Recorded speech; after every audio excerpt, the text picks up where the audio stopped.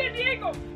Today we are doing the first day of the educators workshop, in which we are taking the educators around the recruit depot in order to show them what recruit training is like, what the recruits are subjected to, and then how we as drill instructors are able to break them down and then build them up through mentorship and leadership and guidance. My impression of the Marine Corps recruiting and training was that typical, full metal jacket.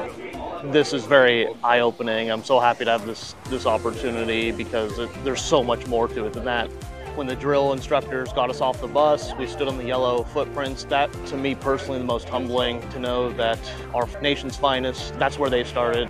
I really like how in this opportunity we got to see the different stages that the recruits will go through and really what it takes to become a Marine.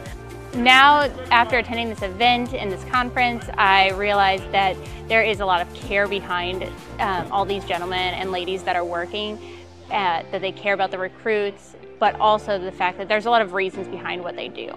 I would definitely recommend this experience to other educators because I think it's really important for us to know what all of our options are for our students, and I really have a very high opinion of the Marines now.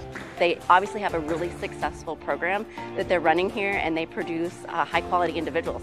As we look to get our story out, we're really going to need the civilian population, those teachers, those educators that are in those school systems to help young men and women understand what the Marine Corps does.